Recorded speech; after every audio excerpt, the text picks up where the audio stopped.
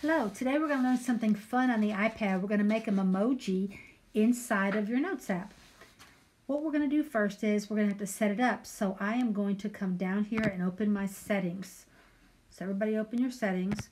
And then if you click the General tab right here, at the top, on the right, you'll scroll down until you see Keyboard.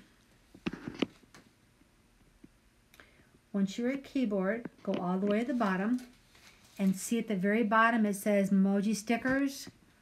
Turn that on. Now while we're here, we might as well enable dictation, because if we enable dictation, then when you're in your Notes app, you can click on the microphone and you will be able to speak and dictate your notes and have it type the text, which that's pretty cool. Alright, so I'm going to close settings now that I have it set up. And I'm going to open the Notes app. So here's a new note. Let me go back here.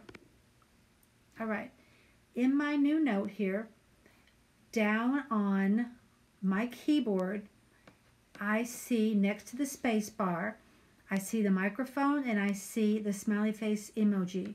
If I tap on the emoji, on the left here, I get these characters that come up on mine. I don't know what'll come up on yours, but there's these three dots. If you click on those three dots, you will see there's a character emojis, you know, from the animals, like an emoji, but we're going to click on this blue plus sign right under Memoji Stickers, and we're going to get started. So what you're going to do, you're going to walk through this wizard, and you're going to pick your skin color, you're going to pick your hairstyle, you know, what kind of hair you want, what color you want it to be, what style. You can pick other colors also. Just kind of have fun with that.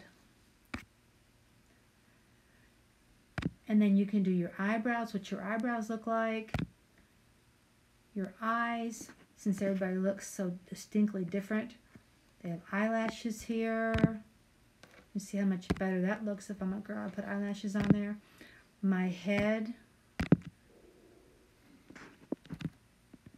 There's for my age. You can see from youngest to oldest. There's from youngest all the way to oldest. And then as you go down, there's different shapes. And make sure and look at the shape of your head, because that'll make a difference in making it look more like you. See the big difference here? And then you got your nose, and then you've got your mouth, ears,